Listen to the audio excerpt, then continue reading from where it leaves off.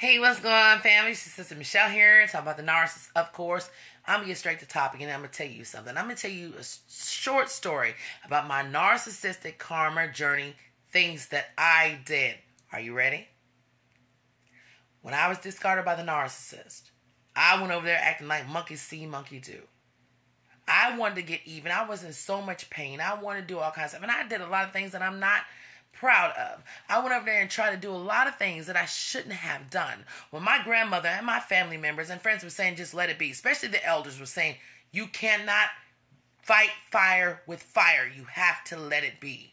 The main reason why I'm telling you the story, because I've seen it. Let me tell you a quick scenario. I did one particular thing. I went over there. It's been time, so I'm not incriminating myself. I went over there and flattened a couple tires. Yes, I did it. I was in a rage. Didn't know it was a narcissistic abuse. I did all kinds of stuff. And my mom kept saying, you can't do it that way. You have to let it unfold on its own. It will unfold on its own. Don't take it upon yourself. Let me tell you what happened, fam. Family. I went over there and destroyed some of his property. I sure did it. He knows it. Everybody knows it. Ain't no secret. I tell you all the truth. I remember it was not even but I would say a month later, I got a new car. My old car had run out. I got a new vehicle.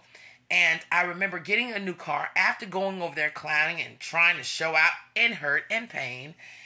And I went outside a week after I had my new car, and 4 of my tires were slashed. Now, I know it was not him because I later on found out the girl that lived next door to me, she was cheating on her boyfriend. He thought it was another man, and I finally they admitted that it was not him, that he did it. And I remember thinking, my God, how could this happen to me? I just got a new car. I've been waiting all this time for a new vehicle. Are you serious? And finding out that someone I didn't even know, I had nothing to do with, came and done this to me. It cost me a hell of a lot more than I probably cost this narcissist. And it was more painful because I didn't understand it and I had more value in it. The bottom line of the story is this. When it comes to narcissistic abuse, I always tell you all, no one can do more to them than what you believe in.